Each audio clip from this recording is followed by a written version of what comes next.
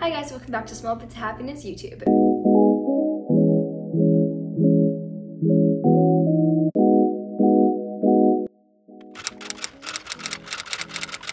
This video is not by a medical professional.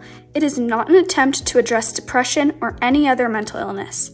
We are simply sharing our thoughts and tips on how to ease the self-pity that most people experience.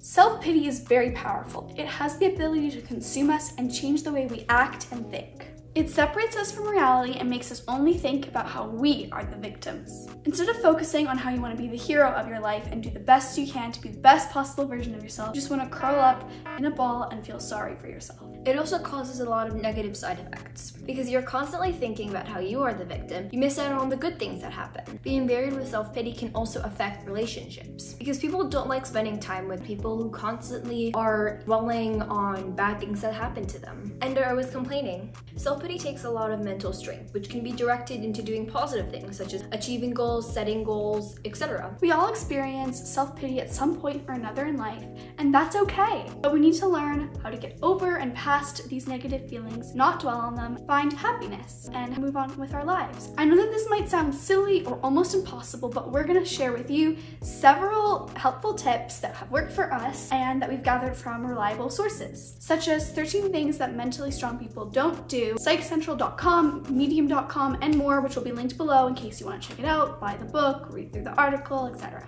So we are going to share these tips with you, and hopefully by the end of the workshop, you'll have a little bit of a better understanding of what self-pity is and how we can get past these feelings. Let's break down this vicious cycle. You focus only on the negative in life. For instance, you're taking a beautiful hike and you see a rattlesnake. When reflecting on the hike, all you do is think about how terrible it was because of the snake encounter. You do this constantly, only focusing on the negative in life. So how can we get out of this cycle? Well, the only way to get out of thinking negatively is to do the opposite. Look for the positive in life. Using the snake encounter, for example, don't focus on the snake encounter, even though it was scary. I know, I literally hate snakes.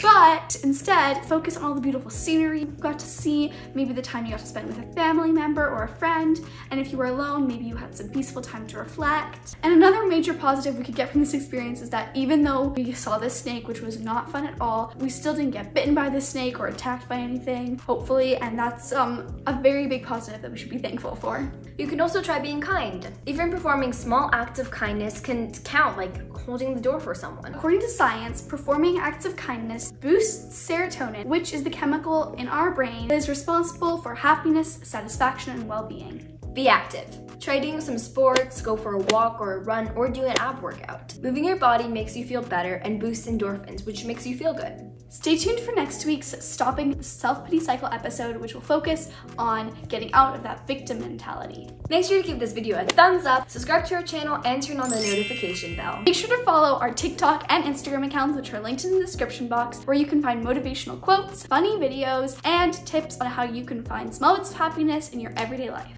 Make sure to go check out our website and sign up for our newsletter. Both of those are also linked below. Bye!